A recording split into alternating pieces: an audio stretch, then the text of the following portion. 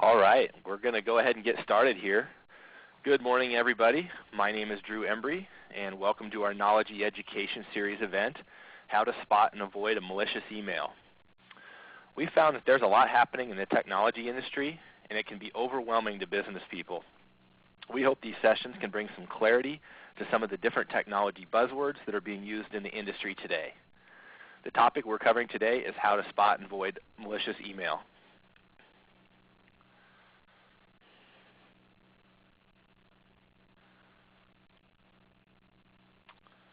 My name is Drew Embry, and I'm a partner here at P&L Technology. My role is to set the technical direction for our company and clients and help you get the most out of your technology investment. I'm really excited for this topic today. We have very strong attendance, and I think that really speaks to the popularity and relevance of this topic. I also understand that we have a number of clients that have this webinar up on a large screen in their conference rooms with the majority of their staff in attendance. So I congratulate those companies on taking the very important step of educating their employees on this topic. So here's how this overview is going to work. This is a listen-only event, and it will be recorded. We know everybody is busy and will commit to a 30-minute maximum time for this event. If you have any questions, please use the chat function to send them in, and we will save plenty of time at the end to address as many questions as we can. Following the session, we will introduce some future topics that we hope you will be interested in learning more about. You will be receiving an email as well that will contain a short survey that we hope you will take the time to fill out, as it will assist us in making these future sessions more informative. This webinar was created for a broad audience with both novice and intermediate users of computers in mind. We hope you will find this session valuable and helpful to your business. So let's take a look at the problem that we're talking about today. What we're seeing is cybercrime is increasing at an alarming rate. And large businesses have really been under assault for quite some time, and they have reacted by spending billions of dollars to keep them secure, sometimes with limited success. I think we've all seen in the news how even a company as big as Target was able to lose 100 million credit cards of their customers and really caused them millions of dollars in damage and lost goodwill with their clients. So what's happened is a lot of the bad guys have shifted down to attacking more of the small to mid-sized businesses that most of you on the call are a part of, and you're now more vulnerable because that's where the bad guys are now focusing. Security concerns by business have also moved from nuisance to profit-motive malicious. Formerly, it was kind of the kid in his mom's basement who was just trying to do something cool, but it's really since then shifted to organized crime that a lot of time is outside of the reach of U.S. law enforcement, a lot of it coming from Eastern Europe or Asia. Your users are already under assault from malicious email. When we talk about malicious email, what we're talking about is email that if it tricks you into installing or opening the payload in the malicious email, things like viruses or malware or spyware, or even a category called ransomware, which we'll talk about later, will be installed on your PC and attempt to steal information, take over your PC, or cause other unwanted and unauthorized activity. And what we're seeing a lot in the industry is businesses spend a lot of money on technology, but very few are addressing the human element.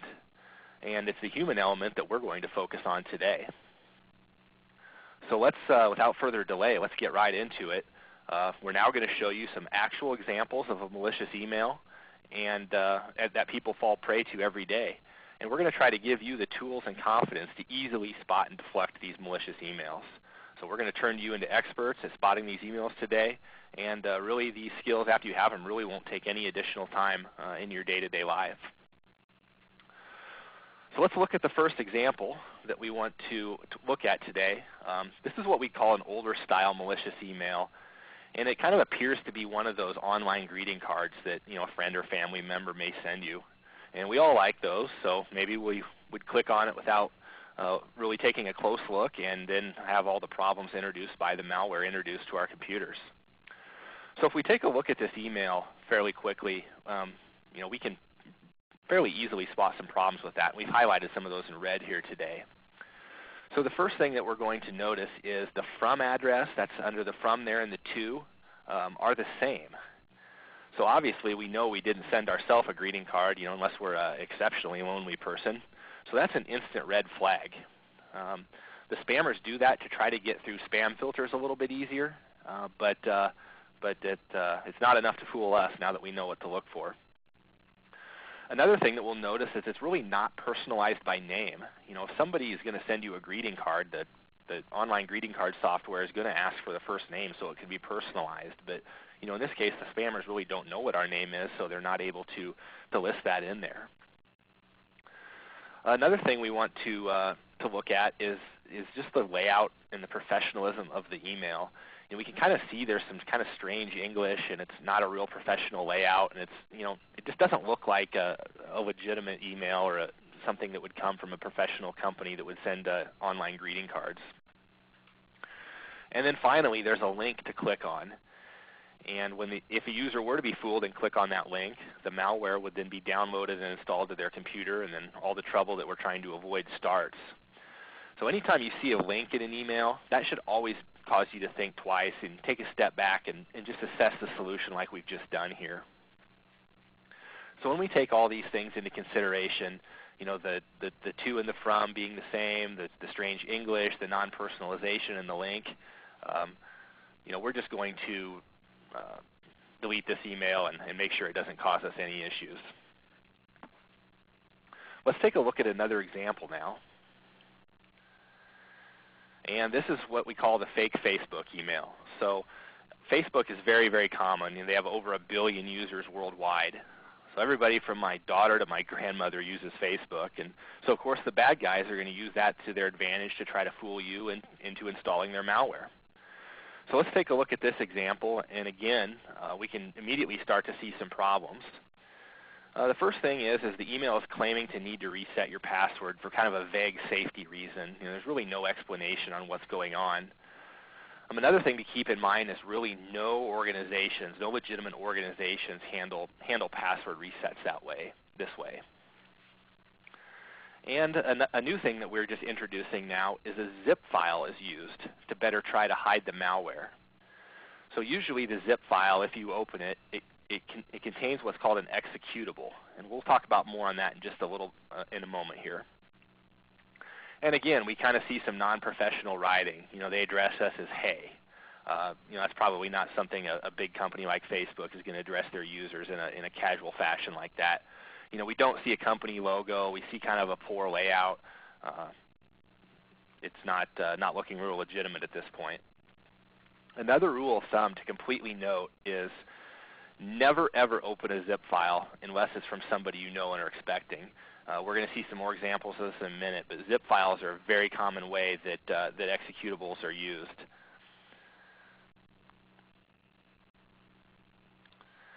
Another thing we do want to point out on the Facebook is because Facebook is public and you're able to go in there and make friends on that, your list of friends, depending on your security settings, can be accessible to the bad guys. So what they're doing in some cases is using that to their advantage, where they'll send you a message that appears to be from a friend that you have on Facebook.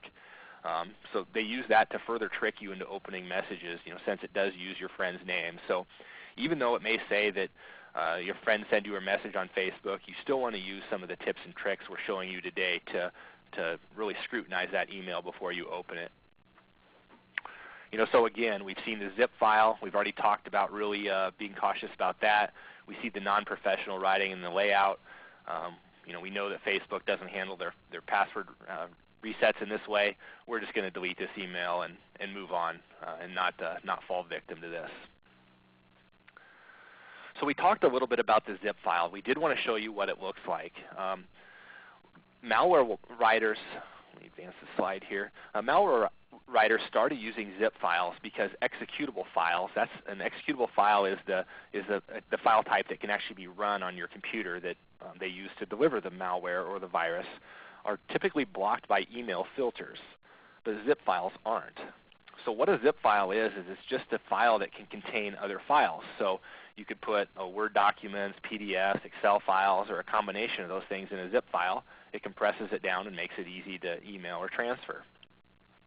When the zip file is opened, then you can see the files that are inside that zip file. So here's an example. This one was hidden to look like a billing summary from Con Edison. That's a power company out on the East Coast. And when we open the zip file, here we see that executable.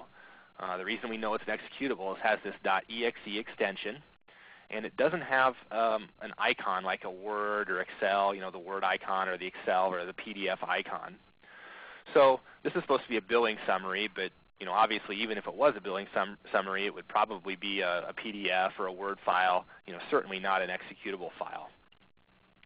So although we've just taught you not to open the zip files, if for whatever reason you happen to open it and you see that exe file in there, that's just another huge red flag. Absolutely do not click on that. Just delete it and save yourself a ton of headaches. So let's move on to some more examples. Another example that we're finding to be very, very, very common is the fake UPS or FedEx shipping email. These were really rampant starting about a year ago, and they're frequently used to fool people into opening up, again, the malicious content. We especially see people fall prey to this around the holidays as gift packages are being delivered by these carriers, and a lot of times they'll claim that a parcel will be sent back if you don't act, and of course this gets your attention as you don't want a loved one to be without a gift on Christmas morning. But again, let's take a little bit of time and scrutinize this email. The first thing we'll notice is the from line is weird, and this is due to just careless programming by the malware writer. We see the little backslash in the quotes around FedEx Express there. That kind of gives us a clue that something's not right off the bat. The other thing we'll notice is if we look on the subject line, it says your package is available for pickup, number 8248. If we think about it a little bit, that's obviously not a real FedEx tracking number. If you've ever worked with FedEx, those are quite long numbers, and the format's much shorter than that. They deliver 8,200 packages an hour, and obviously that's not a legitimate pickup number. It's way too short. Another thing we'll notice if you're starting to see the patterns here is, again, we see that zip file used. That malware is hiding inside that zip file there that says FedExInvoice.zip. We see the little zip icon that also tells us it's a zip file. And then we're going to move on to the body.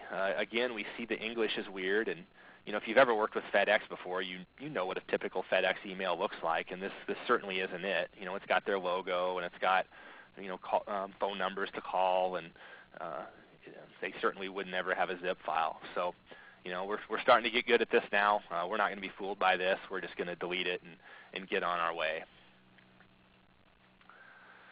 Okay, so let's move on here to another one. These are other really common ones we see in our industry, and that's the threat of a lawsuit, maybe an IRS action, or a Better Business Bureau action. We'll get a fake email that says there's a lawsuit pending, or the Better Business, a customer's filed a negative Better Business Bureau action with us. And those prey on your fear as a business person. Nobody wants to deal with a lawsuit or a poor Better Business Bureau rating. And, of course, everybody fears the big bad IRS. So, rather than have an emotional reaction, let's just take a step back here, and let's look at the problems here. So the first is the subject, we're going to sue you. I don't know of too many attorneys that communicate this way. They're a little more professional, so that's certainly right off the bat a big red flag. Another thing to keep in mind is the IRS, the BBB, and the attorneys really almost never use email to deliver this kind of news. It always comes via a mail or, in some cases, a certified letter. Again, we're examining the messages, and that we see non-professional writing or weird English. Like we talked about earlier, a lot of these come from Eastern Europe or Asia, where the writers aren't English as a first language people, so the grammar and things just don't look right. And then yet again, we see that zip file there with the attached document. So this person is hoping the recipient will be concerned about a pending lawsuit, open that zip file, and then be infected and have all kinds of trouble. So again, we're just going to delete this email and not be a victim. Let's take a look at another really common one. We're kind of trying to hit all of the major categories that we're seeing out there today. And this is a banking or a credit card notice, very, very common. So let's look at this email. So here we see a couple more tricks being shown here. So the email to line now is actually customized a little bit to the user. So now obviously they don't know my first name, so if they sent this to me, my name is Andrew Embry or Drew Embry.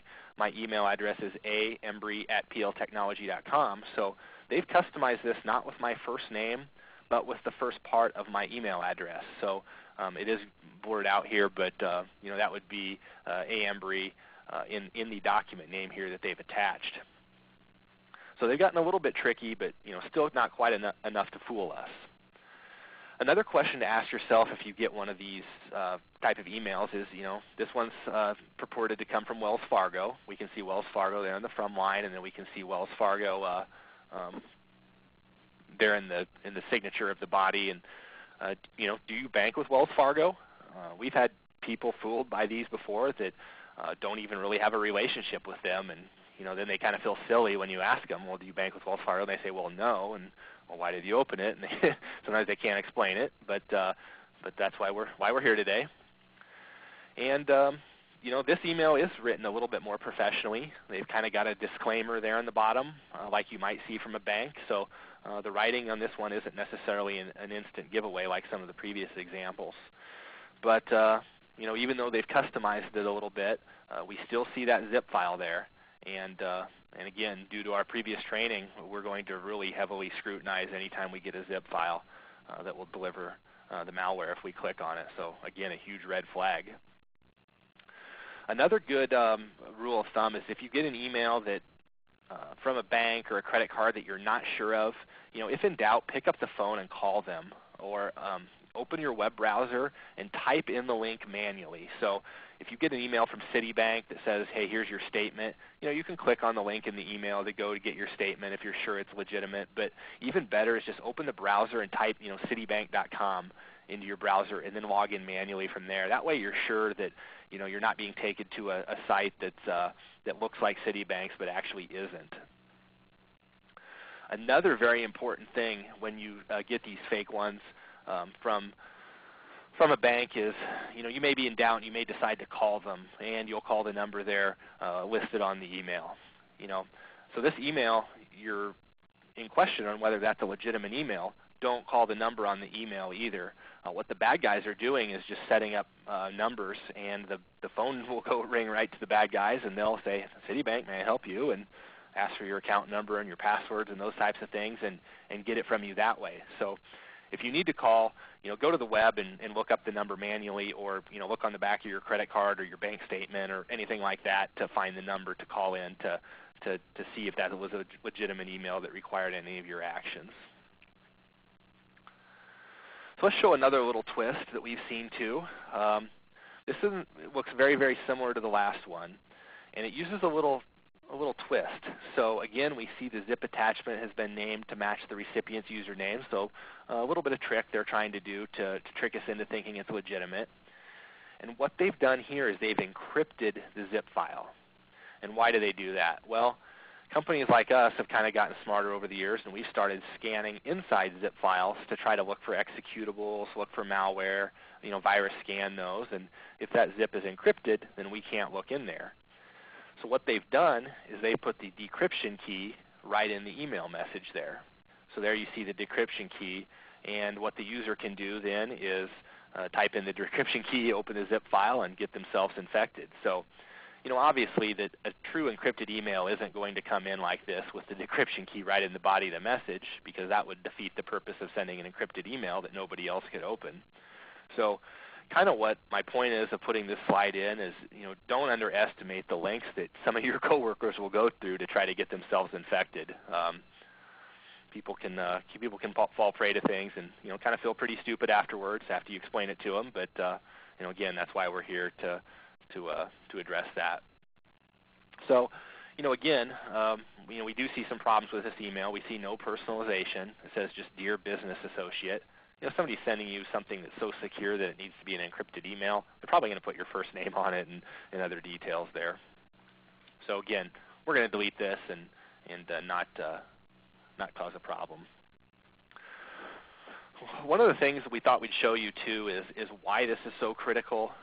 We're going to show you actually an actual infection that if you hadn't heeded the advice that we've talked about in this webinar so far and you had clicked on one of those, we're going to show you now something that has happened to employees that fall for those schemes. So this was a very painful example that hit many local businesses, even in Nebraska. I know of personally at least 5 businesses here in Omaha and 2 in Lincoln that were infected by this because one of their employees was a bit careless. I gave this presentation to a group last month, and 5 people in the audience of 100 had experienced this virus, which I thought just for one virus was a very high number. So how it works is an email comes in that could be like any of the examples we've shown. If the user clicks on the executable and installs the malware, they're going to see this message. At this point, they're having a very, very, very bad day. What this particular virus does, it was called CryptoLocker, is it would go out and encrypt any files it found on your PC, or if your PC was connected to a file server, like many businesses are, almost all businesses are, it would go out to that file server and encrypt all the files on there. So the Word files, the Excel files, the PDF, email, it would encrypt those with a key that only the bad guys had, and only the bad guys could give you the decryption key to restore your files. So if you read the message there, it says the files were encrypted and they're demanding $100 to get your files back. And they, not only that, they put a time limit on there that if you didn't respond and pay the ransom, that was ransomware that we talked about earlier, then they would delete the key and you would not be able to get your files back. So as an IT provider, if we had a client fall prey to this, we don't pay the ransom. What we do is we remove the virus and then we restore the files from backup. That process could take 24 to 48 hours though, which in case the business would not have any access to those files. So when we talked earlier about the virus writers moving from the proverbial kid in his mom's basement to the organized crime, this is the kind of stuff we're talking about. They're not annoying viruses anymore. They are work stoppage malware with a profit motive attached to them. Another thing that kind of shows you the professionalism and skill that these guys have is after you get the files, you kind of click next, and you can pay with a credit card or a Bitcoin right in the app here. So they've even made it easy to pay with a credit card and profit from this. So we wanted to show you kind of what can happen and why it's important to be so vigilant around this. So let's move kind of into takeaways. We've shown a lot of examples today. Just some basic takeaways is: do you know the sender of the email? Do you do business with them in the case of a bank or a credit card or those types of organizations? Are you expecting an email from that person or company?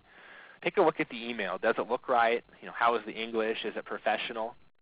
Is there a link in the email? If so, rather than clicking on that link, maybe just open a browser and type the URL in directly of the place you want to go. That step is especially recommended for banks, UPS, FedEx, those types of things. Be extra, extra wary of zip files unless you know the sender.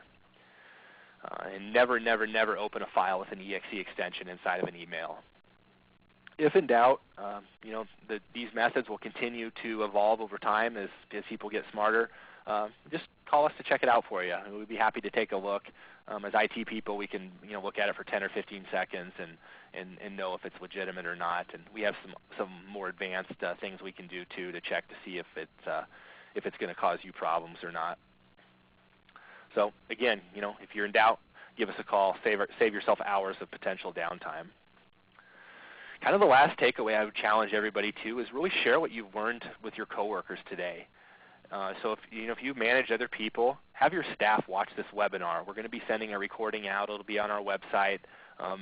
Maybe make it part of your onboarding process. If you hire a new employee, that they have to watch the webinar or sign a document with some of the details on here.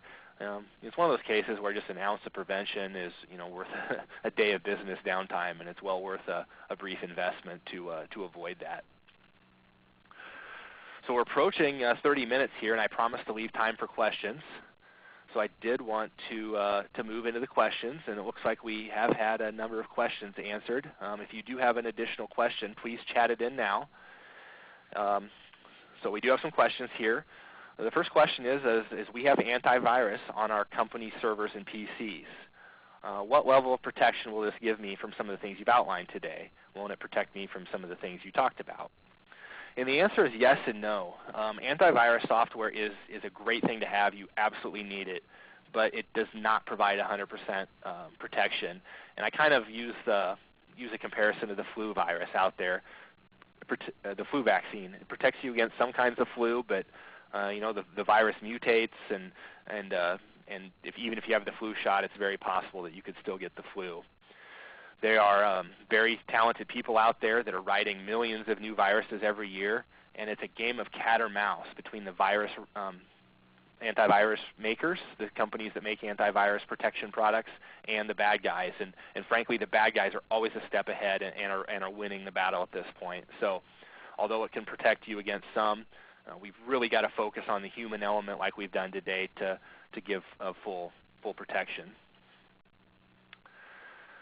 Another one that got chatted in is these were great examples. Can you give me a couple more that you've seen lately? Sure, I can do that. A few others that we've seen, we talked a little bit about the UPS and the FedEx.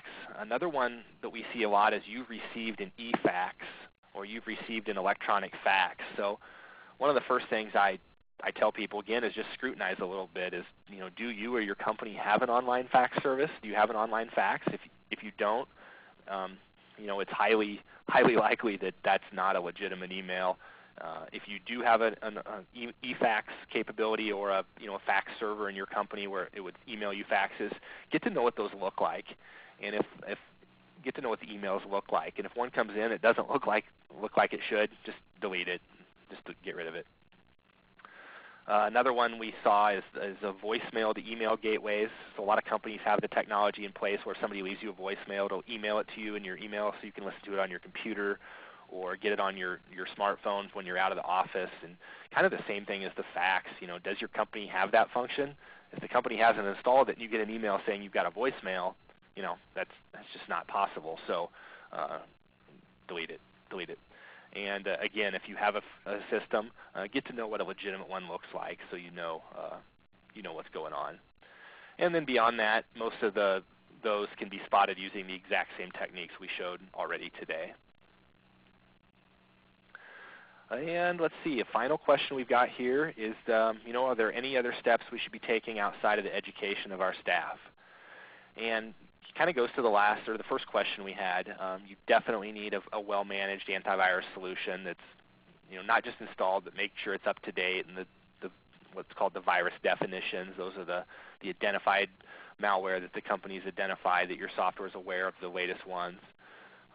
There are some other things that we can't really cover today, but there's what we call a next-generation firewall. So that's a firewall that's kind of aware of what malware is and can be another way to scan for that technology. Web filtering devices, so we can block certain known malware sites from even having a connection into your business. Those can all help, and if you're interested in learning more about those, we'd be happy to explain what those are. Another question that just came in was, if laptops, smartphones, and tablets are linked together, will malware infect all devices? And the answer is kind of it depends.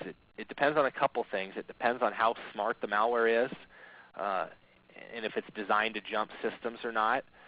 And then it depends on the make and model of those devices. So if you have a Windows PC and you download a Windows piece of malware, and you've got Android or Apple phones or Apple tablets, it's highly unlikely that the malware is going to jump from device to device in that fashion. So although we still want to be just as vigilant as we have now, it's probably not likely to jump to smartphones and tablets at this time, although technically it is possible and could happen in the future.